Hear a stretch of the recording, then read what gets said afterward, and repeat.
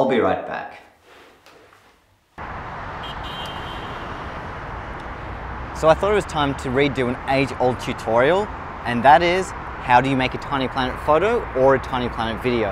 I've done this video a few times before, but I haven't done a complete tutorial showing you everything from beginning to end. It's more been little bits here and there. So I want to try and make something as comprehensive as possible. There's everything you need to know about tiny planets, at least to begin with. It's 42 degrees Celsius in Dubai today, so you've been warned there will be copious amounts of sweat in this video. By the way, it doesn't matter which 360 camera you own, as long as you have a point and shoot 360 camera like this one. The easiest way to take a tiny planet photo is simply pressing the button on the camera. Every single 360 camera has one. You press the button and it takes a photo instantly, so let's do it. 3, 2, 1, smile. This is a good quick way to do it. However, if you look down at my hand, it's massive. It looks like I was stung by a bee. So you don't always want that in your tiny planet photos, which is why your best friend and best investment you could possibly make to shoot tiny planets is a selfie stick. Yeah, I know it's a bit sad owning a selfie stick, but a selfie stick is a 360 camera's best friend. So let's try that again. Exact same shot, but this time I'm going to be using my Manfrotto selfie stick. And I'm going to turn on the self timer on the camera, which means I don't have to physically have my finger on the button. It's going to give me 2 seconds to strike a pose, then it will take the photo. First one, I'm going to try out really high. And second one, I'm going to try out across the river. How epic did those look? And you know what? You don't even have to hold the camera that far away from you. You can hold it this far and still it'll make your hand disappear, like so. Once you're comfortable with that, you want to start taking shots where you're not actually physically holding the camera. So you want to find yourself a small tripod just to make sure your camera doesn't tip over, because these things are not cheap to replace. And don't worry, we can erase this from our photos later, but this is going to allow us to place this basically anywhere we want. So I have an idea for a really cool shot here. This area is surrounded by massive buildings, and I'm going to place the camera on the ground, capture it as a 360, and then invert it into an inverted planet where the buildings all point towards the middle. It's going to look so good. You're just going to have to trust me. Okay, the coast is clear. One more for good luck. Now let's download our photo and see how that one turned out. Nice. It just looks so nice. I love how clean the circle is around it, and there's so much juicy detail in the middle. If only I could find an area with even more buildings. You know, I think I can make this photo look even more epic.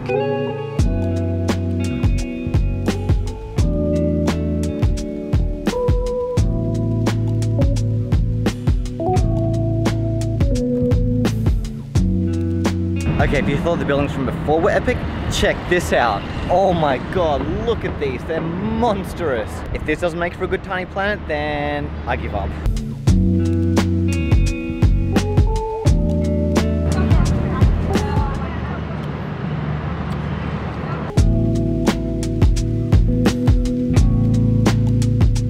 All right, time to see what I got.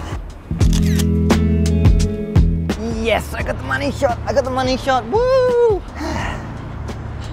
So once you have the tiny planet and inverted planet down pat, that's when you can start getting creative, trying things differently, trying new positions, putting the camera in different places. There are a million different ways you can shoot and edit a 360 photo into a tiny planet. If you want more ideas about what kinds of cool and interesting shots you can get, check out my Instagram. I've got 10 million different shots based around tiny planets and inverted planets. Woo! I am feeling the heat. I swear I have gone 3 shades redder since the beginning of this video. So before I become a tomato, let's talk tiny planet video. And when you shoot a tiny planet video, it's not that different to shooting tiny planet photos. Basically everything's the same in terms of composition. It's just video moves, photos don't. One thing I will say is that if you are going to use a selfie stick like so, you will want a 360 camera that has inbuilt stabilization. It's just not good enough anymore to have shaky footage. 360 video is disorienting enough already, so please don't settle for shaky 360 video. Most cameras have stabilization by now, so make sure you choose one with stabilization if you plan on shooting a lot of 360 video. Now it's time to shoot me some 360 video.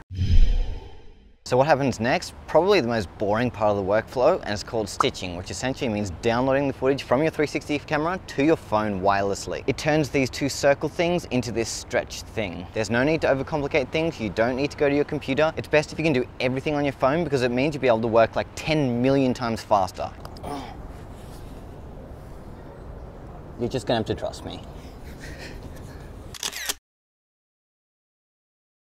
Now is when the magic happens, and the next step of the workflow is that in shot? Can my DSLR see that? No. Damn it. If only there was a camera that could see everything, that would be awesome.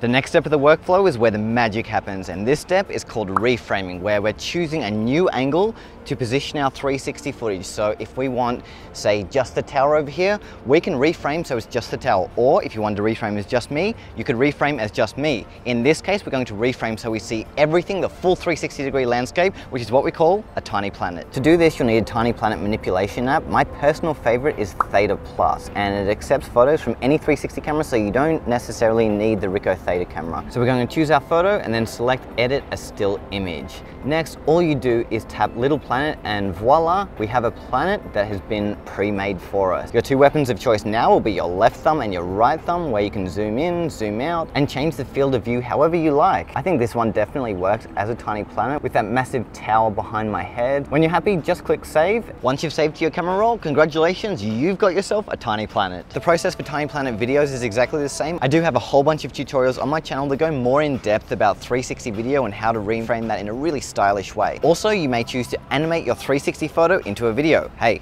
I've got a tutorial about that too. So now that I've got all those cool shots, there's only one thing left to do. Are you thinking what I'm thinking?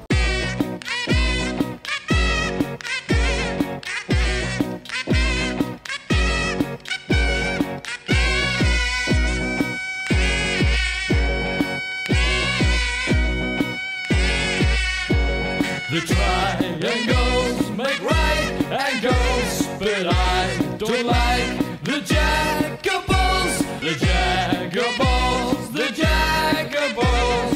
I don't like the jackables. So that's my video. Hope you liked it. If you want to learn more about tiny planets, I wrote an ebook that teaches every single trick I've learned over the years, and you can learn it in like 3 hours. So check it out, link in the description. For more tips and tricks about 360 photography and 360 video, hit that subscribe button for more awesome videos coming your way. I've got an epic adventure about to start. Just wait until you see what's to come. This ain't nothing. And with that, I bid you adieu.